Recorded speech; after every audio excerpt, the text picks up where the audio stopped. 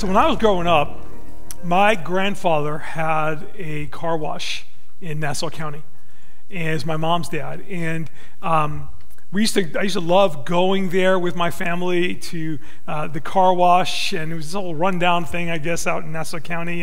But I used to park myself in front of the window and just watch the cars go by one after another, and just all the different things that are going on in a car wash. I was probably like, I don't know, 7, 8, 9 years old or something like that. And then the thought obviously came into my mind, right? Like, I wonder, yeah, you know what I'm going. I wonder what it would be like if I ran through the car wash. Did anybody ever think about running through a car wash? Has anybody ever run through a car wash? I'm here today because I didn't run through the car wash, thankfully. I don't know if I would have come out the other side. And if I did, I think my grandfather would have killed me. But wouldn't that be a ride? I mean, could you imagine what it must have been like, or would have been like, to kind of get on that conveyor belt, you know, kind of like out there in the open, and as you're going on, right, the water starts coming at you, right? The buffers start kind of bumping into you as you go, and the dryers are just kind of like slapping you across the face, and the rollers are just, because it kind of like comes out of nowhere, right? Like you're just kind of going, and when you first get at the entrance, it just looks like a tunnel, and then they click the button, and all of a sudden, everything starts coming from the ceiling and the sides and underneath, and it kind of comes from every different direction, the bumping and maybe it's probably not a good idea for us to run through the car wash. But have you ever felt like you've been through the car wash in life? Right? Where you're kind of like on this conveyor belt, and things are dropping on you and slapping at you and bumping at you and spraying on you, and you just don't know what's coming from what direction. It's just kind of like you're on this ride of this conveyor belt that you can't even control, and it just kind of seems like things are coming at you from every possible direction. Perhaps you're feeling like that right now. I think a lot of people are feeling like that right now in our culture. There's a lot going on.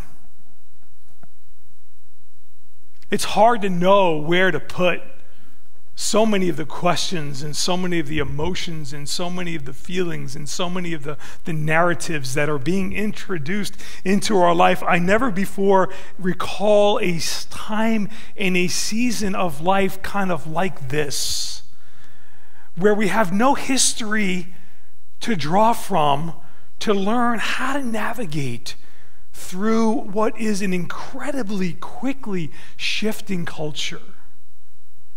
We are clearly in challenging times. And the tendency can be just to pull away, just to run in the opposite direction. I've had a lot of conversations with people, and I don't know if it's a jest or a dream or what, or a plan, I don't know, but so many people have said, oh, wouldn't it be so nice to go buy some acreage way out in like Montana or some crazy place where we can kind of get away from everything and just kind of recreate our own community and do what we want to do, and just to kind of get away from it all. I mean, there's something very appealing about that, but here's the thing. God's people are never called to run from a problem. We are called to lead through the problem. We are called to lead through the chaos. We are called to lead through the transitions of life, whatever they may be. And God is always looking to see who will step up and be a voice? Who will step up and be an influence for God? Who will be an example to help shift culture towards Christ? Times are hard, but they've been harder. God always called upon his people to step up in times of difficulty. That was the call that God placed on the prophet of Jeremiah. We're going to be heading over to 2 Kings. If you have your Bible, you can turn there. But Jeremiah was born in the midst of one of the darkest times in history. At that time, King Manasseh was the king. He reigned in Jerusalem for 55 years. He was perhaps the most vile, evil kings the Hebrews had ever had, and he presided over a very corrupt government. And he did so for 55 years. When a culture has a vile, wicked king overseeing 55 years of time, culture has a way of beginning to reflect the king. He created an environment where pagan worship was not only practiced, but celebrated and rewarded. Throughout the countryside, the temples where once worship of the one true God took place was now the location for community orgies, temple prostitution, and the worship of false gods.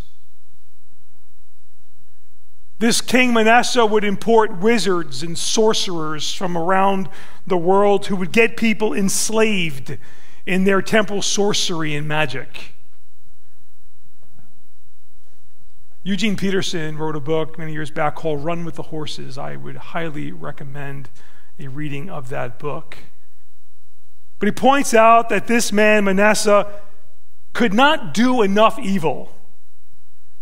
There seemed to be no end to his barbarous cruelties. His capacity for inventing evil was bottomless, and his desire for the sordid was insatiable. 2 Kings chapter 21 gives us a glimpse into the wickedness of this king's character. 2 Kings chapter 21 and verse 1. Manasseh was 12 years old when he began to reign. Think about that for a moment. I mean, you get a 12-year-old behind a throne, something bad's going to happen, right? He'll run through a car wash. You're absolutely right. Manasseh was 12 years old when he began to reign, and he reigned for 55 years in Jerusalem. His mother's name was Hezbollah, and he did what was evil in the sight of the Lord, according to the despicable practices of the nations whom the Lord drove out before the people of Israel. Think about that. Historically, before that, God drove out the wickedness that existed within the nations, the wicked, vile practices that came into the land of God's people. God drove them out. And here, this king is bringing it all back in. He rebuilt the high places that Hezekiah, his father, had destroyed, those high places of worship to false gods. He erected altars for Baal and made an Asherah, it's an idol, as Ahab, king of Israel, had done. And he worshiped all the hosts of heaven and served them. And so he directs the worship of God's people from the one true God to many gods. And he built altars in the house of the Lord, of which the Lord had said, "In Jerusalem will I put my name." God said those temples were to be set aside as a holy place to worship the one true God. But he built altars in the house of the Lord. And he built altars for all the hosts of heaven in 2 courts of the house of the Lord. And look at this. And he burned his son as an offering. Could you imagine that? And he used fortune telling and omens and dealt with mediums and with necromancers. And he did much evil in the sight of the Lord, provoking God to anger. Yeah, I'm sure it did. 55 years this was going on in a culture that was set aside to be a people that worship the one true God. I mean, when a man like that is ruling for 55 years, it's certainly going to have quite an influence on society. Those who held to the worship of Yahweh, the one true God, they were marginalized, they were discredited. They had no place in this decadent society. This was the world that Jeremiah was born into. Jeremiah was born in the last decade of Manasseh's rule. And so it was in that environment that Jeremiah learned how to walk and how to talk, how to run and play on their playgrounds. This was the community. This was the environment. He had 10 years of living under the kingship of Manasseh.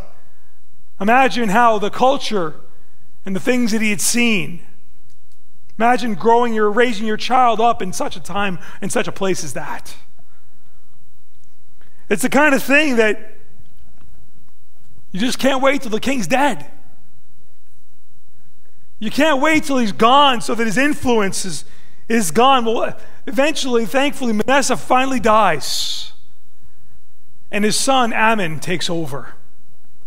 And I'm sure the people hoped to see a major change. In fact, we know they did because of the way in which they responded. You see, the problem was Amon comes into rulership, and just like his father, with the same initiatives and values and decadence, he continues to promote the same vile ways of his father.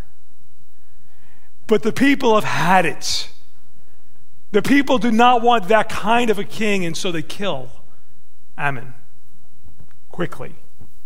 And it kind of reflects the fact that people want to change. And so what ended up happening was Amon had a son as well, Josiah. Josiah was 8 years old, and he became king. So you got a 12-year-old king, and you've got an 8-year-old king. Any 8-year-olds in a group? Probably not, right? They're all next door.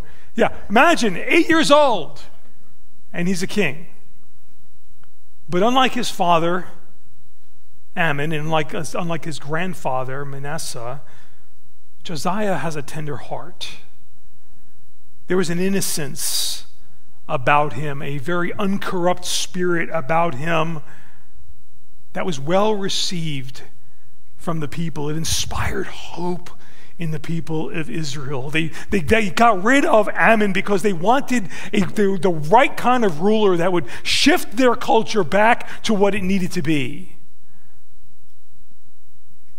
Listen to the characterization of Josiah in 2 Kings chapter 22 and verse 1. It says, Josiah was 8 years old when he began to reign, and he reigned 31 years in Jerusalem. His mother's name was Jedidah. Isn't that a fun name to say? Say it with me, Jedidah. Isn't that cool? Jedidah. I would never name somebody that way, but that worked for them. So his mother's name was Jedidah, the daughter of Adiah of Bozkath. There you go. And look, here's what we need to know about Josiah. The most important thing. You ready? Unlike his father and his grandfather, who did evil in the sight of the Lord, verse 2 says, Josiah, he did what was right in the eyes of the Lord. And he walked in the way of David, his father, and he did not turn aside to the right or the left. I love to read that about Josiah. What a young man of integrity, right? He did right what was in the sight of the Lord. He walked in the way of David. And I love this. It says he did not turn to the right or to the left. He remained focused in the direction that God would have him to go. God, in the midst of the filth of that society, raises up a young man who is committed to shifting this culture back to God. One day, Josiah calls upon the priests and tells them to go into the house of the Lord and gather whatever money is there and pull all the money out and then go out and buy whatever we need to buy so that we can fix up and restore the temple. We can restore the house of the Lord. I love this because Josiah knew that if he was going to shift the culture back, he would need to repair the temple and provide a place for them to come and worship God. If they wanted to see the community change, he knew it started with fixing up and restoring the temple. He prioritized the house of the Lord, and something extraordinary happens. They go back to the house of the Lord. They begin to gather whatever resources they can that's there. And then over there in the corner, under a whole bunch of rubble and dust and everything else, they find something very, very valuable. 2 Kings chapter 22 and verse 8. And Hilkiah the high priest said to Shaphan the secretary, I have found the book of the law in the house of the Lord. And Hilkiah gave the book to Shaphan, and he read it. And Shaphan the secretary came to the king and reported to the king and said, your servants emptied out the money that was found in the house and have delivered it into the hand of the workmen who have oversight of the house of the Lord. And then Shaphan the secretary told the king, Hilkiah the priest has given me a book. And Shaphan read it before the king. Look, and when the king heard the words of the book of the law, he tore his clothes. What an incredible find. There they are looking for resources to build the temple, but what God helps them to discover is the very foundation of what will make the temple effective. It's the very Word of God. And they bring the Word of God back to the king, and they read it, and he tears his clothes, symbolic of repentance and remorse and covenant and changes on the horizon. He begins to put structure behind his desire to see a shift in the culture. It's an amazing thing that happened. Josiah, despite the influence of his father and his grandfather, he begins to ask the question, how do we turn this society around? How do we restore the blessing of God in the land of God's people? He has them restore the temple, because the temple represents the place where the people of God gathered together in the presence of God. And you see, if you want to have a strong community, you've got to have a strong church.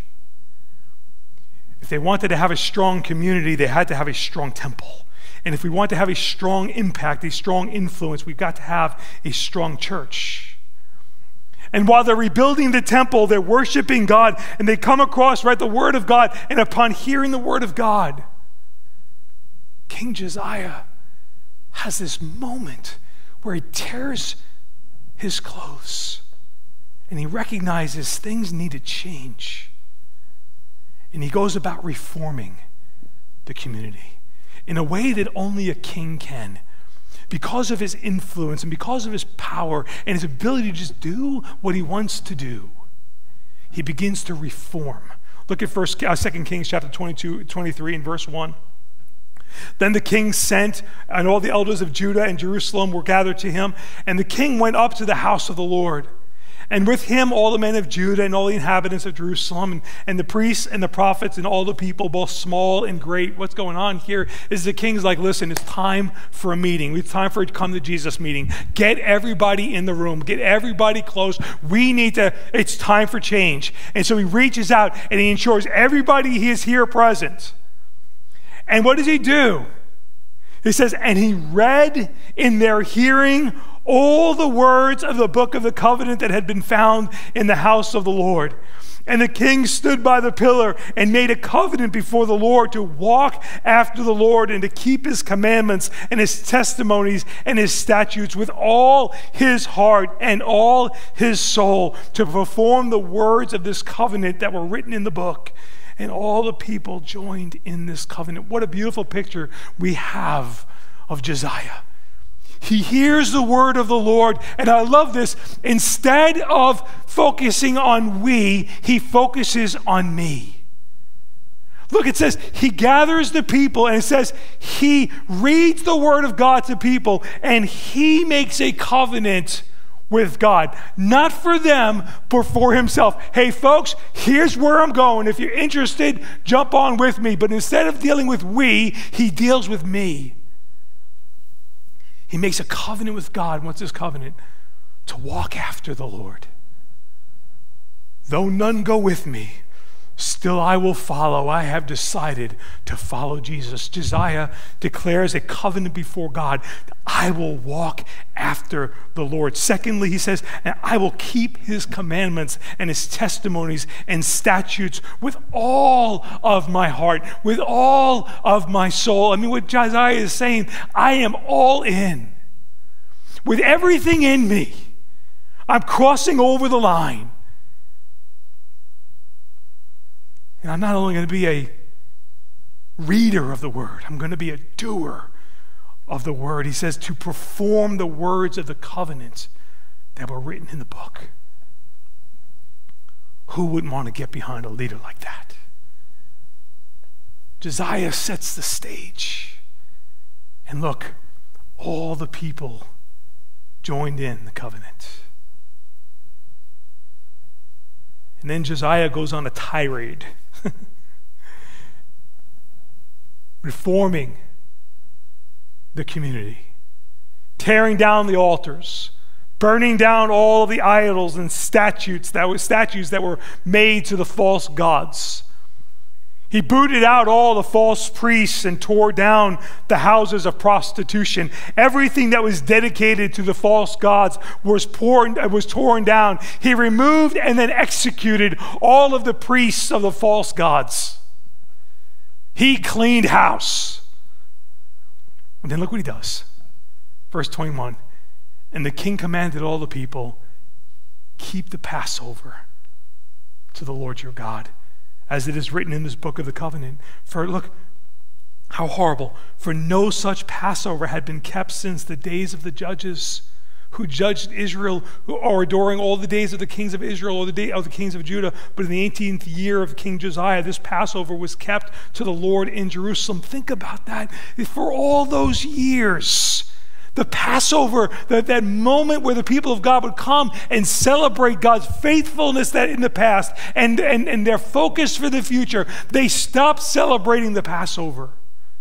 And he reinstitutes the Passover.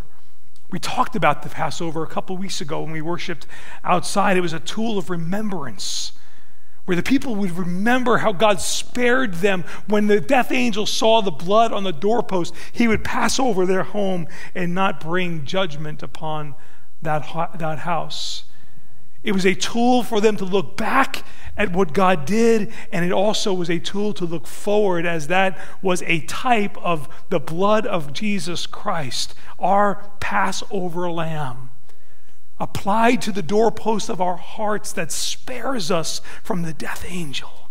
And so Passover is that tool by which we look back at what God did, and then in their case, they look forward to what Christ would do by shedding his blood.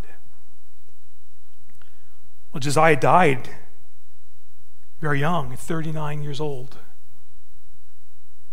Did a lot in a short amount of time. You see, there was a change in the behavior of the people. If I say behavior, there was a change in the behavior of the people, but there is no mention of a change in the people's hearts. And that's a problem. You see, under Josiah, morality was on the rise. People were going to temple. They were being nice to one another. But much of the change that took place came from the heart of the king, not the heart of the people. History will demonstrate and back up exactly what I'm saying as we see what Jeremiah has got to say about the people during this time of Josiah's rule. And you see, while all this was going on, while the people are going through the motions of behavior modification, They hadn't experienced transformation on the inside. And so their hearts were still far from God. And in the midst of all of this, Jeremiah is seeing it all. He's seeing the hypocrisy. He's seeing what's coming out of the mouth, but still residing within the heart. And at this point, Jeremiah is about 40 years old. And he is watching all of this unfold before him. After Josiah died, they made his son Jehoahaz king. And unlike Josiah, who did right in the eyes of the Lord, his son did what was evil in the eyes of the Lord. And he remained in that position for 3 months. And at that point, Jehoiakim is now installed, and he reigns for 11 years. And he too does what is evil in the eyes of the Lord. He dies, and Jehoiachin becomes king at the age of 18. He remained 3 months, and he, like his recent predecessors, he too does what's evil in the sight of the Lord. The reason I point that out is we will oftentimes see that God will install a king in accordance with the hearts of the people. Simply put, God gave him a king in accordance with their heart. He gave them a king that they deserved. And when the people wanted change from the ways of Manasseh, he gave them Josiah. But when they got comfortable with the teachings and the change that Josiah brought, they went back to the ways that they learned under Manasseh. And God said, okay, if that's the kind of king you want, that's the kind of king you'll have. You see, they didn't operate out of a heart of love, but instead they became familiar with the blessings of God. They took for granted God's goodness. And apathy came upon the people, and apathy led right to hypocrisy, which is what Jeremiah will talk about. It didn't take long for Jeremiah to begin calling the people out for the hypocrisy.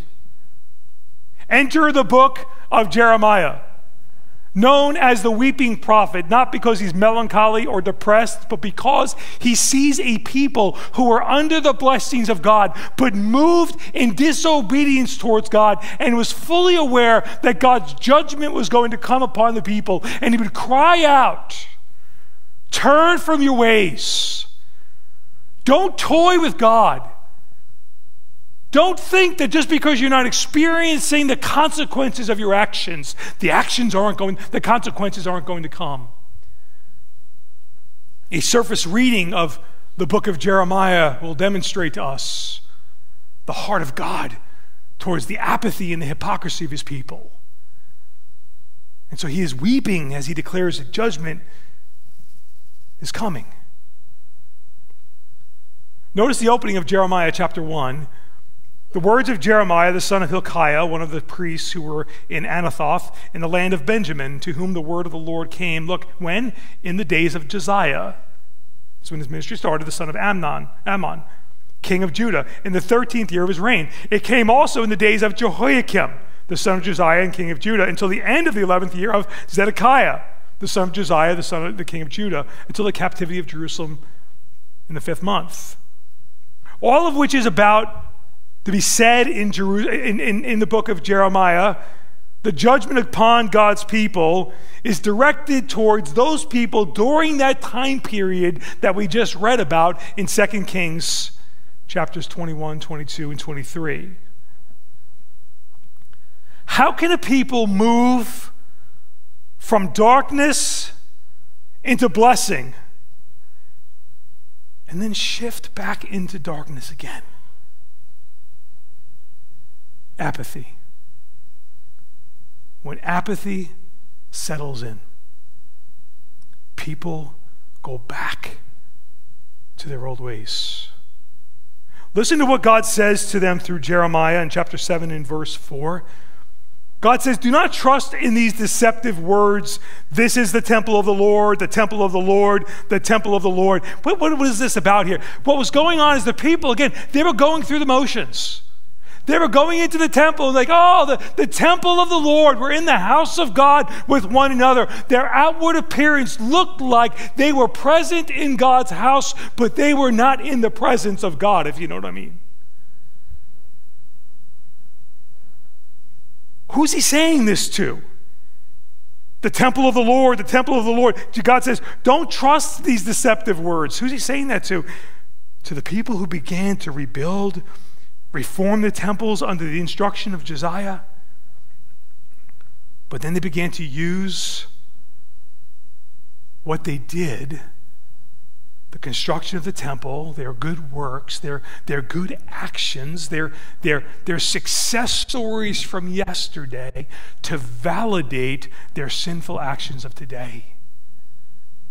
You see, what they started to do is they leaned so heavy on their past that they didn't focus on their present, and certainly affected their future. And can I tell you, I find Christians like that all the time. They can't get past all the things that God did, all the ways God spoke to them, all the way God moved on their hearts. They have so many stories about the past, and I want to say, well, what's he saying to you now? What's going on in your heart now? How are you growing now? How are you passionate in love with Jesus now? I don't want to hear about yesterday. I celebrate that with you, but are you moving forward? And you see, what was happening to the people here is they were so caught up in yesterday that apathy set in, and apathy led to hypocrisy. They comforted themselves with the words, the temple of the Lord, the temple of the Lord. And God says, don't deceive yourself. Your heart is not aligned with your actions. And we will read about this call to repentance as we go through the different various passages of Jeremiah. As he calls the people to repent of their apathy, their hypocrisy, and to turn back to the Lord. Why is this so important today? Because I believe this is where many in the church are at today. As your pastor, I've got to tell you, I'm concerned. I'm concerned. I'm concerned when I see people who were once so enthusiastically loving Jesus, so passionately pursuing the community of Christ, serving in the house of God. I'm concerned when they're absent. I'm concerned when I see the priorities of gathering together become a distant second to anything that comes across that's more appealing. I'm concerned that there's things that are more appealing than the house of God, than being in the presence of the Lord, than of worshiping God, than being in His Word, and serving, and being the church. I don't know where we're at in the whole eschatological scheme of things. I think we're very close. Any moment the rapture can take place. I believe that with all my heart. But the scripture also talks about a great falling away. Many who you worshiped with are gone. I don't know where we're at in all of that. I've got my suspicions, but so have others for centuries. But I am seeing something of concern. And I'm ringing the bell. and saying the church needs to wake up. It's not just Integrity Church. It's churches all across America.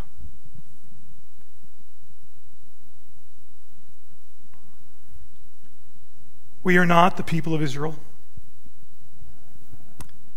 Integrity Church is not the temple. I am certainly not Jeremiah. But I do see a lull in the church. I do see those who served with passion and enthusiasm distant and disconnected. And it grieves my heart. Not because I'm looking to build an organization, dear God, no. But because we are an organism. We are the church of Jesus Christ, a living, breathing entity that needs one another. The scriptures warn us to not forsake the assembling of ourselves together as the habit of some is, and even more as the day approaches.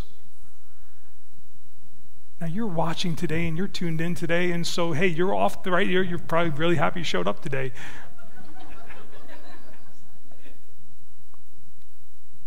But I get concerned when the national average on church attendance is 1.25 times per month across the United States. 1.25 times a month. What would happen if you showed up at your job 1.25 times per month? What would happen if you loved your wife or your husband or your children 1.25 times per month? I appreciated my son said to me today, he said the problem in America the last 100 years is we have focused so much on our relationship with God that we've not talked enough about ecclesiology, the study of the church and the importance of the church and what God is doing. And I was like, that is so profound. He's going to preach that someday. He doesn't know it, but he is. But that's such a true statement. See, we were designed to need each other. We were created to learn from each other, to grow together, to accomplish great things that no one of us could possibly do. That's why the scripture calls us the body of Christ.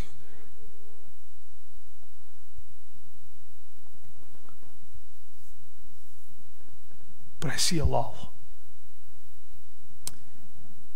And it's not because anybody's just saying, I just want to be sinful and do what I want to do. That's not what we're fighting against. I really believe that. I think people are tired. They're scared. Confused. They're divided over the wrong things. Distracted by things that have no eternal value at all. And they just want to throw the towel in. Not on God. Nobody wants to throw the towel in on God. But on serving God. On living out our purpose in God. On being the people that God has called us to be.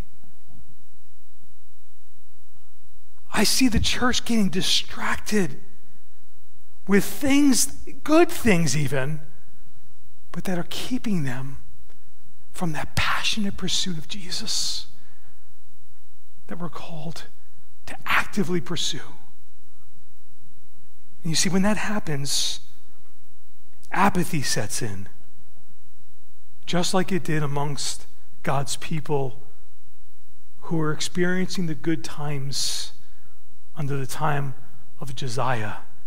They celebrated the behavior modification, but they didn't pursue the transformation. They pursued the religion, but they did not pursue that relationship. I think it's always good to take a moment of pause to consider and examine ourselves. I know I'm going over. I don't normally preach this long, but I'm going to unapologetically share with you what's on my heart today, because this has been heavy on my heart. I think it's important to ask ourselves some hard questions. Questions like,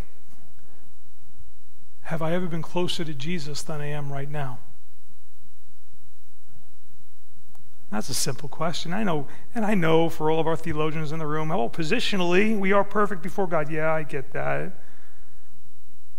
But have you ever been closer to Jesus? Was there a time where you sought to be with Jesus more than you are right now? Where he was more important than everything else going on in the world around you? Are there things that are in your life that prevent you from pursuing Jesus? Are there obstacles along the way? Some of those things could even be good things. In Josiah's day, he tore down all of the idols that prevented people to get to the true God. Well, we don't have these at the moment. Who knows what they're going to come up with, but we don't have the statues today, but we have all other kinds of things like money and jobs and relationships and dreams and goals and all these other things that fill our calendar and that we prioritize in our life. And every one of those things might be a good thing, but when a good thing keeps us from the best thing, it's an idol. And I'm not saying remove your family, right? But I'm saying we need to put some proper boundaries around things so that nothing gets in the way of our pursuit of Jesus. Apathy has a way of slowly creeping into our lives. It doesn't just happen overnight. I think it was Chris Casting Crowns, you know that song they sing, slow fade. It's just a slow fade. You don't get to where, I had a time in my life when I was younger where I just walked away from the Lord, and it just was a really hard time in my life, but it didn't happen overnight. It was a missed church service. It was a missed prayer meeting. It was a disconnecting from Christians. It was a no longer spending time in prayer. It was no more time in the Word. It was no more prioritizing my time with Jesus. It was a slow fade of consistent decisions. And then I realized, how did I get here? It's gradual. See, here's the reality. You're either walking closer to Jesus or drifting from Jesus. That's it, folks. That's if I could just put it as simple as possible. There is no middle ground.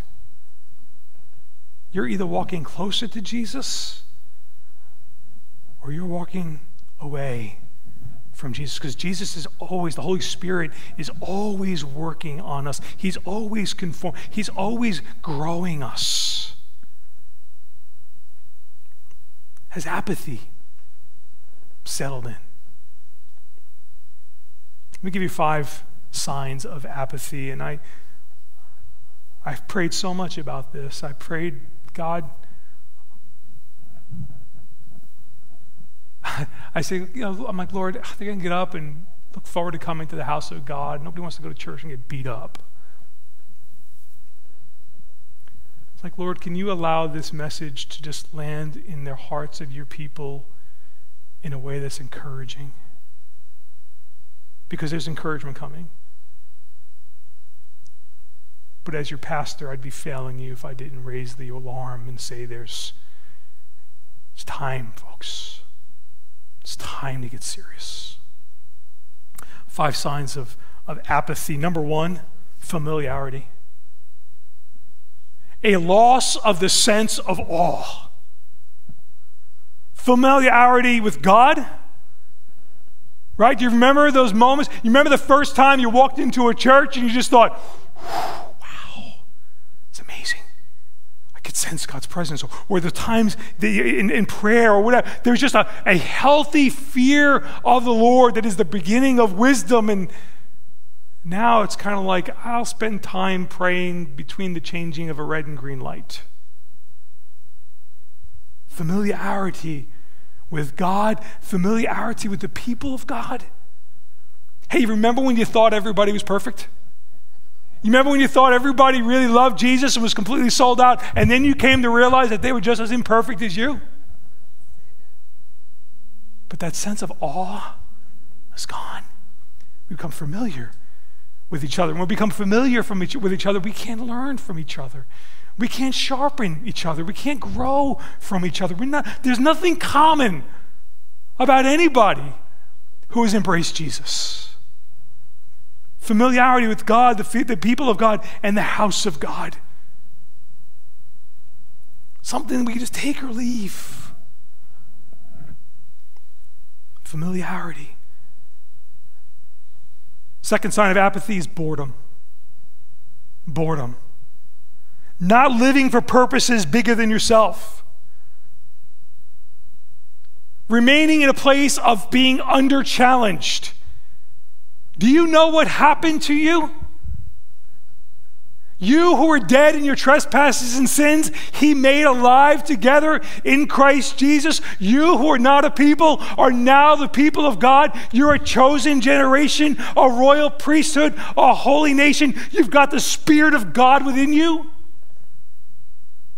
There's no room for boredom. You're not designed to pursue all the goals of this world. You'll never be satisfied. Seek first the kingdom of God and his righteousness, and all these things will be added to you. God has called us to a life of excitement, of trusting him for things that are bigger than our own capacity can ever produce.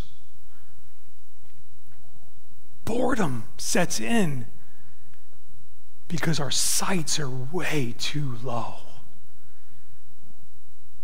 And we need to raise them up and realize what God can do. Number 3, mediocrity. Third sign of apathy, mediocrity, just doing enough to get by. Hey, I'm not drinking like I used to drink. I'm not smoking pot. I'm not doing coke. I'm not sleeping around. I'm not as bad as everybody else. I haven't crossed the line.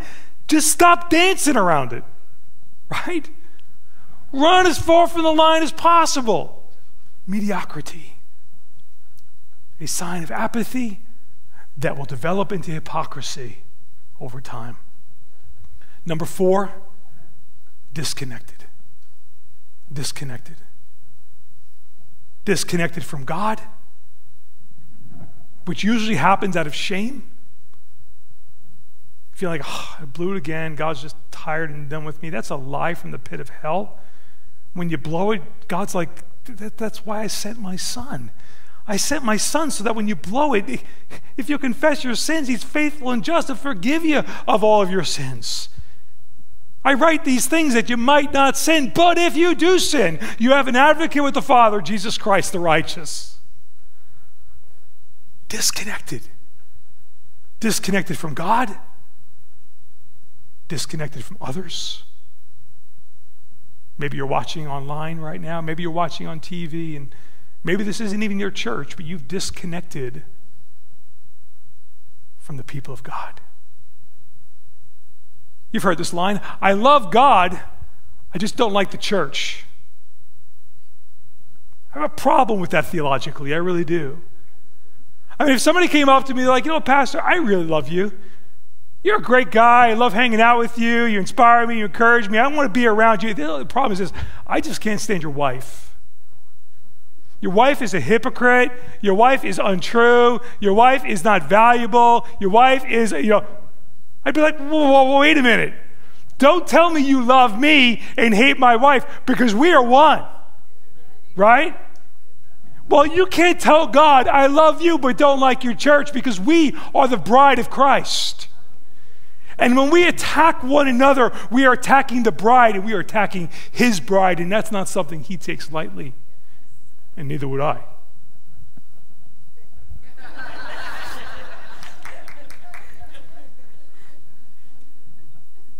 Disconnected. Disconnected from the people of God. For many of you who are watching online or on TV, it's time to get back into the house of God. And it doesn't have to be this house of God. Many of you are watching and you don't even go to this church. You don't even want to go to this church, but you have a church home and you need to get back into it. Be amongst the people of God, because that's how God has designed for us. The enemy desires to isolate us so he can infiltrate us, right?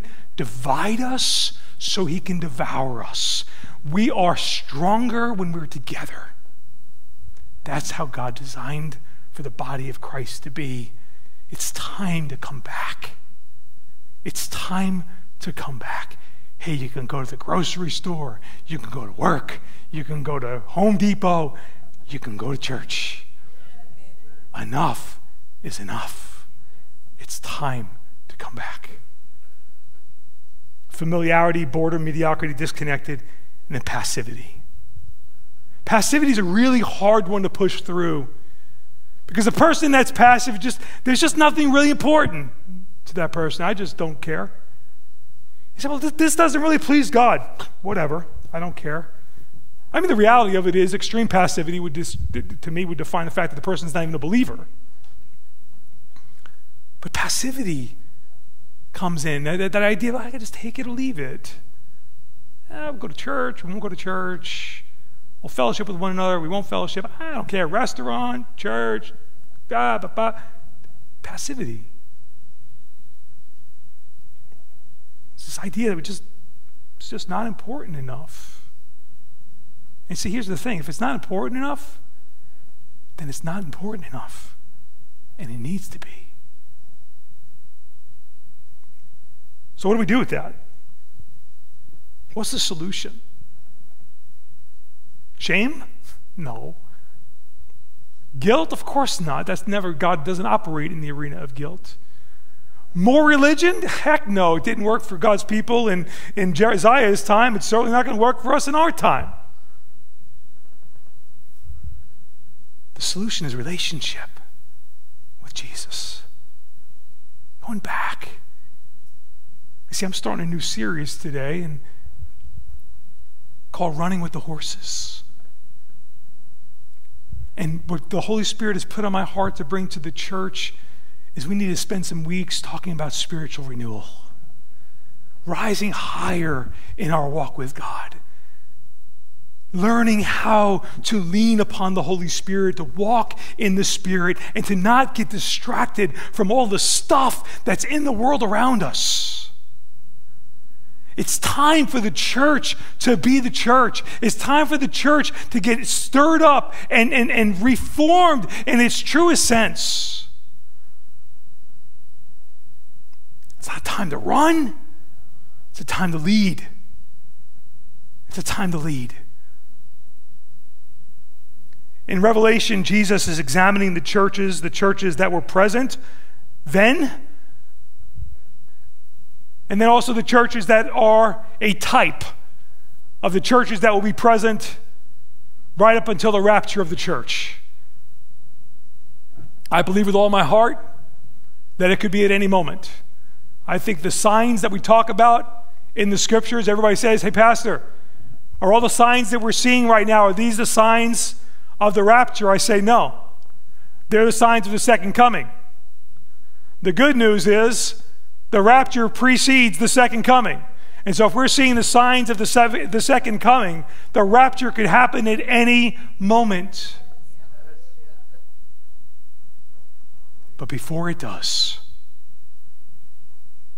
we want to make sure our hearts are ready, our priorities are right, and we're living for the one who's going to call his bride. And so Revelation, Jesus is speaking to the churches. And he said to the church at Ephesus, I know your works, your toil, your patient endurance, how you cannot bear those who are evil, those who declare to be apostles, you found them out to be liars and they're not. I know how you're enduring patiently and bearing up for my name's sake, and you've not grown weary. I've been watching you do your thing for a long time, and it's very noble, but I have one thing against you. You've left me, your first love. In all of your doing, you forgot the one you're doing it for. And I think we can very easily do that, can't we? We can get so busy doing for God that we forget about the God that we're doing it for. And he gives them instruction. Remember, therefore, from when you have fallen, repent and do the works that you did at first. If not, I'll come to you and remove your lampstand from its place unless you repent. The three instructions that God gives the church at Ephesus then and the churches today, and for each and every person that finds themselves in a place where their passionate love for Jesus has dwindled over time. The first thing that Jesus says to them is, remember from whence you've fallen. Remember what it was. Remember what you've allowed to squeeze in between you and Jesus. Maybe it was a relationship. Maybe it was a job. Maybe it was a pursuit of something. Whatever, maybe it was some kind of sin. Whatever that might have been. Remember what it was that pulled you away. And then the second instruction is, repent from that thing. Turn from that. Go the opposite direction. Repent of that thing. Repentance is not just being sorry, but it's acknowledging what was wrong and turning in a completely different direction and walking contrary to that action. Remember, repent, and then redo your first works. Remember those first works when you first came to Christ? We first started to learn about God. You carve out time to be alone with Jesus and his word. That first love, friendship, love for God, it was like a honeymoon experience. But then you got mature and you bumped into people who were imperfect and things got in the way and we get distracted. And when Jesus says, man, just go back to those first works. Go back to those first works. And so, hard message, yes. But it's an invitation to come back to what God is looking to do in us and through us. And getting back to my illustration of the car wash, we shouldn't be focusing so much on all of the things that are rolling at us and bumping at us and knocking into us and squirting at us and coming up underneath us and dropping over us and being blown at us. That's not where our focus should be. Our focus needs to be on what's the purpose of the car wash. It's to wash the car. It's to come out clean. And you see, God will use whatever tools he chooses to use to bring us through the car wash of life. He that began a good work in you, he will complete it unto the day of Jesus Christ. And things might be blowing at you and bumping at you and rolling at you and squirting at you, but he's going to carry you through it. Hold tightly to Jesus, because he's holding tightly onto you. Jesus, thank you. Thank you for the invitation to relationship. Thank you for your faithfulness. Maybe you're listening this morning, whether present or online or some other time, and something that was said resonates with you. Maybe there's an area where you just allowed to get in the way of your walk with God, and I just encourage you, ask God's forgiveness, because he's faithful and just to forgive you your sins. Today could be a new start, a fresh start, a fresh opportunity. What are we losing? Boredom? Things of this world? But awaits us, eye has not seen, nor ear heard, nor entered into the heart of man the things that God has in store for those who love him. And so, Lord, help us as a people. Holy Spirit, help us as Integrity Church. Lord, as we enter into what I believe is going to be a season of spiritual renewal, would you stir up the hearts of each and every one of us? God, would you do what we cannot do on our own? Lord, I recognize I can inform the minds, with these words in the natural. But I pray, Holy Spirit, you will take these words and filter them through the supernatural, that it might land in the hearts of each person to bring forth fruit. Lord, as we enter into the season, prepare us. Lord, we don't want yesterday's blessings. We don't want yesterday's stories. We're thankful for them. And someday we'll celebrate them. But Lord, we want new stories. We want to see new conversions. We want to see new people coming to Christ. We want to see you, Lord, do a work in us and through us that we've never seen before. Prepare our hearts. We ask this in the mighty name of Jesus. Amen.